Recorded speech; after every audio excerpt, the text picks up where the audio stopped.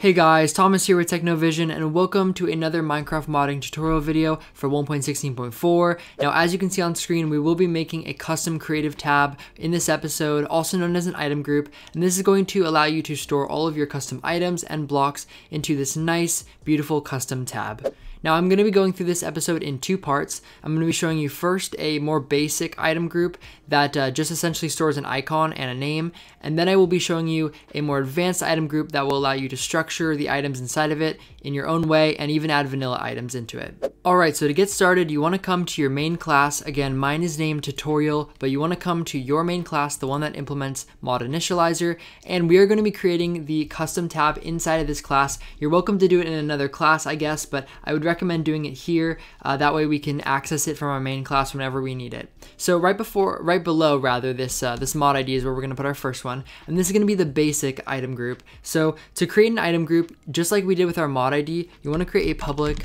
static final, but instead of a string, we're actually going to create an item group object. So public static final item group, and you can hover over item group and make sure to import this class, and we're just going to name this item group. So item underscore group, I guess you can name it whatever you'd like, and this is going to equal a fabric item group builder. Now this is what's going to allow us to essentially build and create our item group. So for the more basic item group, what you can do is just type .build, and this will take in two properties. First one is going to be an identifier, of course, so we can identify and name our item group later. So to add an identifier, you just want a new identifier, and then we can throw in first our mod ID, of course. So mod ID, again, because it's right up here, we're accessing it.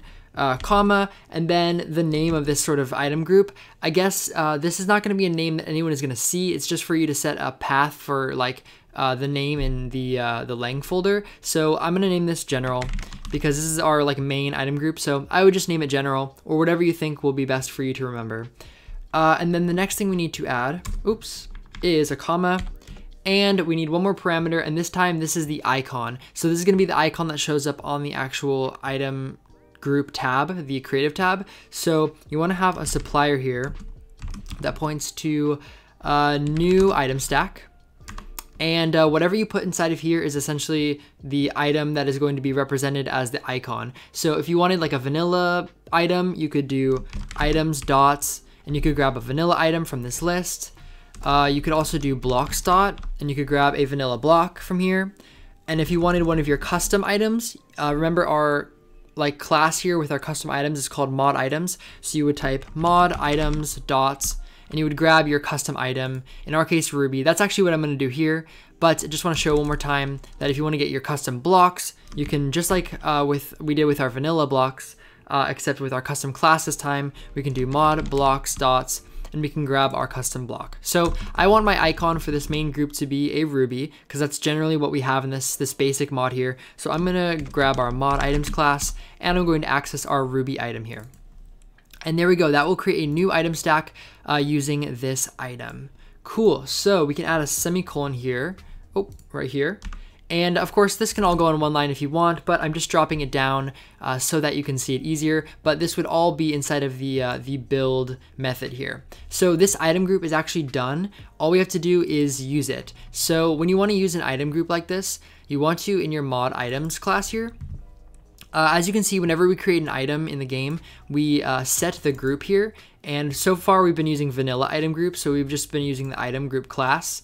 But you can actually replace this now with your custom item group that we just created. So to do that, let's take our Ruby here, and we used to have it in the item group materials group. So we can just delete this, and instead of .group, we can put our main class, tutorial, and then we can access that item group. That's why we made it public static final, and we can double click it. And there we go. So now our Ruby will be inside of our item group in our main class. Perfect. So you can also do this with your block items as well. So let's get rid of this item group.building blocks. And once again, we can just access our special item group by getting our main class and then .item group. There we go. Now, you're not going to be able to do this with mod blocks because if you remember from last episode, blocks are not necessarily represented as items in the game. You have block items that are connected to blocks. So you're really only going to be doing this for the block items and the items. So yeah, just keep that in mind. And now your items are actually in your item group. So all we have to do is just name it in the lang folder. So come over to your resources here, your resources folder, go to assets. I guess I should go to my main class first, and then go to your mod ID folder, go to lang, and open up that ian_us.json, and we just need to add another entry in here to name our item group. So the entry is going to first be item group with a capital G, dot, and then this will be the name of your mod ID, so in my case tutorial, dot, and then whatever you named the path to your item group. So in my case, general, that's what I put here. Whatever you put for your path here, you just want to right click, copy that, and paste it in. Because again, like I've mentioned multiple times, this right here is your identifier. That's why we have mod ID and then general. So cool. Once you have this entry, you can add a colon and then name it whatever you'd like. So I'm gonna name mine tutorial mod, because this item group is going to hold everything from this mod, so only normal to name it that. Great, so once that is done, you can actually I guess we should file save all, and you can come up to this green triangle and run the game, and I will see you in the game to test this out really quickly. Alright, so we're inside of the game now, and if we go to our creative menu, as you can see, we actually have a second page now, and if we click that second page option, you can see that we do have our custom tab here. There's only one because we've only created one so far, called tutorial mod, and of course it does have our items in the order that we registered them. So perfect, and you can grab them out as normal, and they function just like you would find normally in a creative tab. Alright, so back in your main class, now that we've done that, you can stop there if you would like, but I am going to show you another more advanced way to make an item group.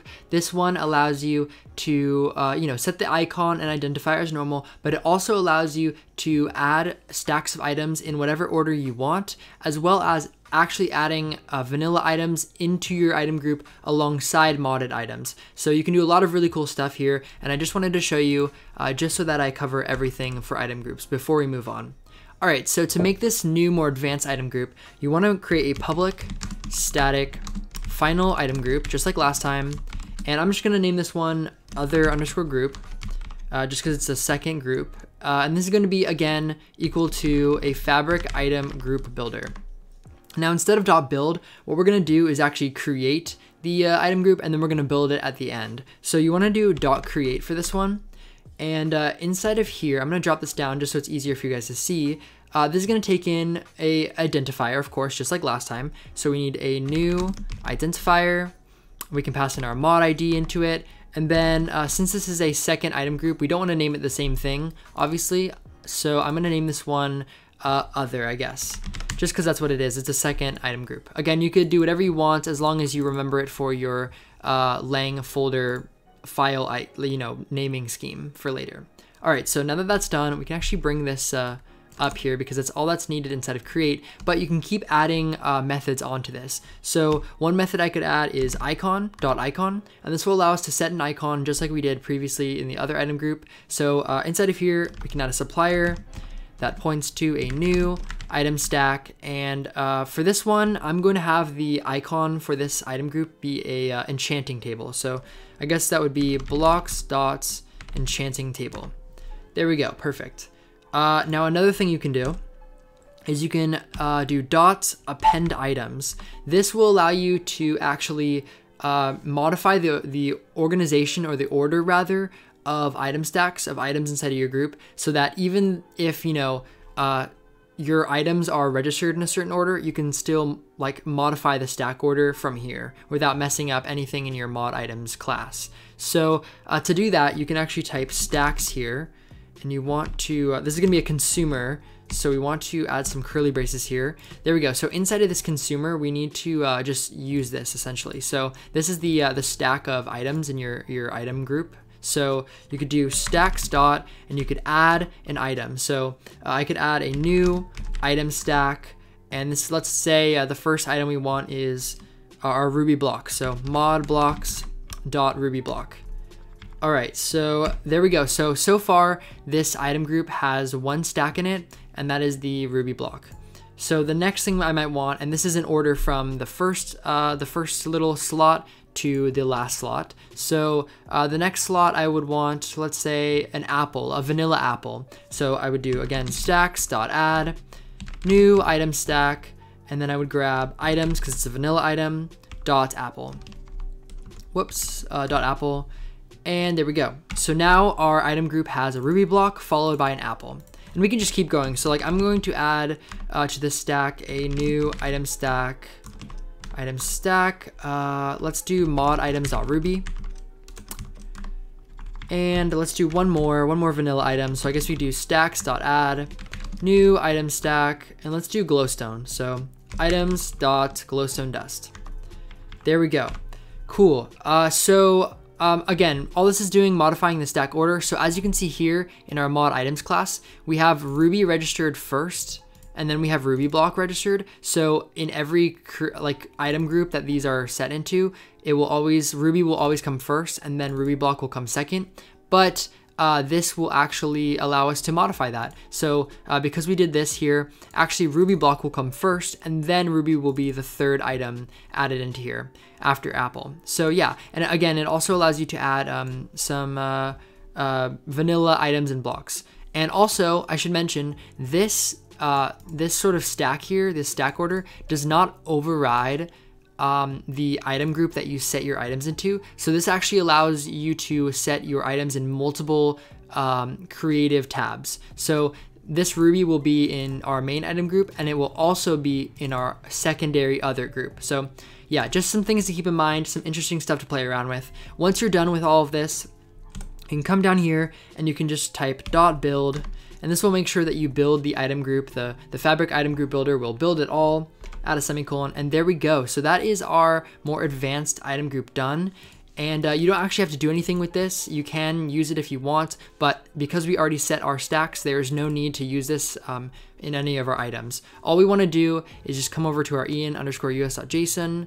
Again, it's in your lang folder, and we want to create a custom name for this. So add a new entry.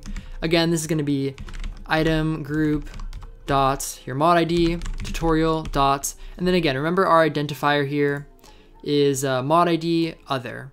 So we want that to be reflected in our en_us.json. So mod ID dot other. Perfect. And we're gonna name this one additional tab. There we go, just for fun. And file, save all. And now we can run the game and check this out.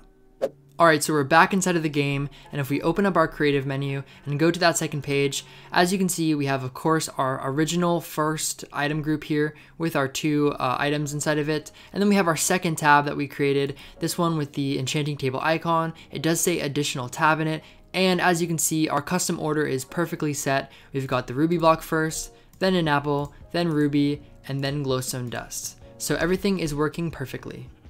Alright, so that's going to do it for this episode. Thanks guys so much for watching. I hope you learned a ton about item groups and creative tabs, and I will see you in the next episode.